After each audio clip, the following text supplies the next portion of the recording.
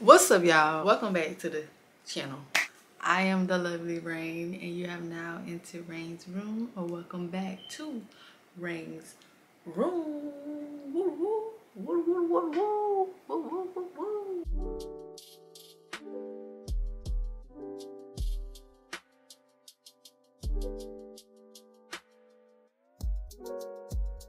So on this beautiful day, we're going to be talking about accomplishing nursing school. Okay, I always get asked these questions like, Lex, do you have any tips? Or Rain, do you have any tips on how to survive nursing school? Or, you know, any pros, any cons, any stories, anything like that. So I'm going to give you my 5 tips that really helped me. This is going to be a quick, straight to the point video. Before we jump right into the tips, make sure you like, comment, and subscribe. Hit that bell notification so you get notified every time your girl posts. More content coming out, so just stay tuned. But let's get right into the topic. Now is the time where either you're applying for a nursing program, you're getting ready to start a nursing program, or you are already in a nursing program. I would say before you step foot, or before you do anything as far as applying, before you even apply, make sure you make sure you have a why. Like, that's very important. I know a lot of times when we're doing the application process, that's one of the questions, especially when you go through the interview. Why do you want to be a nurse? Ask yourself that before you enter the program, or before you start making decisions on what you want to do as far as the medical nursing field. I had wrote down some 5 tips. I really had to think back on my nursing experience. Mind you, I've been an LPN for 2 years, y'all. 2 years, 2 beautiful years. I've seen a lot of crazy things. I started off as a CNA. A little bit of background story. I started off as a CNA. Got my CNA license when I was in high school. Took a break. Then a year later got into the LPN program, and now I'm an LPN. I am working towards my RN degree. The program that I was in started in August and it ended in July or June. So it was like an August to June type of program. It was a 12-month program. I didn't have to do any prerequisites or anything for it. It was just apply and you get in. So I didn't know what to expect. And me, I'm the type of person, I want to know what I'm getting myself into. So I was asking everybody and their auntie, like, how is nursing school? Like, what should I do? What do I need to do? What do I need to avoid? You know, I was all over the place. I was a nervous wreck. Now, mind you, when I did the applying process, the application process, I already knew I was getting in the program. I already knew. Manifestation, law of attraction. I already knew I was getting in the program. But I didn't know what to expect in the program. Now, the first half was easy because it was basically like fundamentals, CNA, basic care type of learning. So tip number 1. This is more so a mindset tip. Like I said before, into the program knowing your why. Do not go in the program with a negative mindset. Trust the process. Trust in higher power, the Lord. Trust that God will deliver, because He will.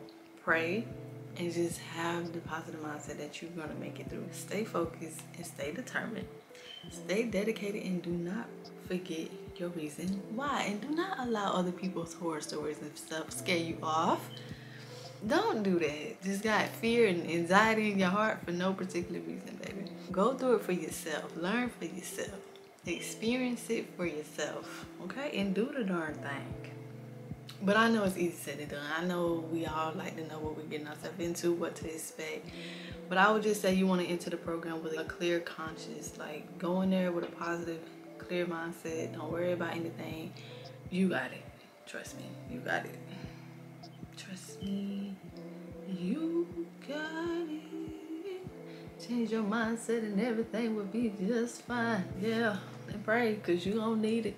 Tip number 2, figure out what type of learner you are, because that is very important.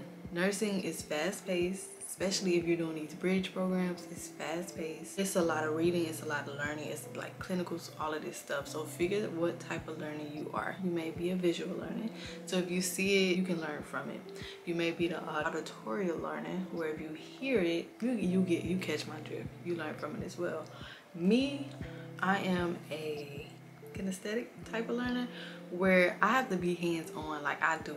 I have to be doing it. I have to teach it. I have to explain it in some type of way, shape, or form in order to retain the information. Some people, they're able to listen to the teacher during a lecture. They're able to just listen, you know, a few times and they got it, you know. Or some people may be able to watch a video on YouTube. They're good. They know how to do it.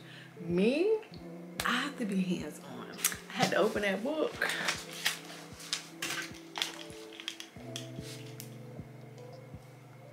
And I had to find me a mirror. And I had to teach. I had to be the second teacher. I had to, like, yes, I was paying attention to lectures and I was like highlighting everything she said. If she said it 3 times, definitely highlight and ask, like, I put a star by it. But when I went home, baby, I had to read it and teach it, like, to my little sister, to my mom, to my brother, like I did to myself, really. Like, I had to really reteach the information to myself in order to learn it. Because them flashcards did not help me.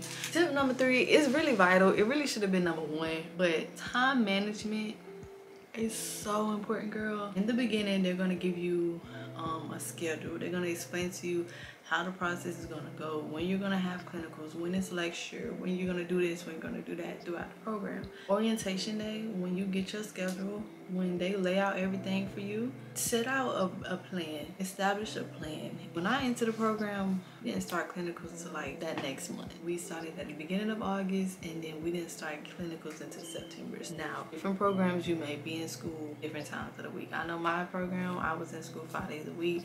RN programs, I think it's couple like 2 or 3 days out the week, and then you do have your clinical days. Time management and developing a schedule is very important. Like, that's gonna save you a lot, because in this program you're dedicated. You have to devote enough time for yourself to study for clinicals, and then outside of nursing school we have our own lives and we have our own family and things that we have to take care of. So I would definitely establish some kind of time management schedule. And sometimes, depending on what clinical site you have or you're at, sometimes they allow you to bring your stuff. I know, like, certain places where if we had downtime and there wasn't really too much to do, everything was done, it was like, hey, do you have like any study material that you want to just work on? So that too, so I would take advantage of those too. Always bring your study materials with you. Always. Flashcards, books, whatever you have. Templates, study templates, you can really get them off of Etsy for the low. Study templates, especially digital, because everything is digital now. Study guides, lab cheat sheets, all of those. I would highly invest in those because they are gonna save you so much time. Invest in those. You will not go wrong with that. But studying is very vital. You have to make sure you're devoting enough time to yourself in order to study. And understand that we all have lives and we all have our personal things that go on outside of nursing school. Don't be hard on yourself. Pray. Just pray. And now when it comes to studying, don't study to pass the test, the exam. Study to really learn the material. My classmate taught me that because I was so focused on trying to pass exams, because exams was kind of like fast-paced. Every week, twice a week, I was like, boom, I just got to study this material to pass the test. But it was like, hold on, Rain. You need to learn the material to just know the material. It'll help you in the long run when you're taking that in class.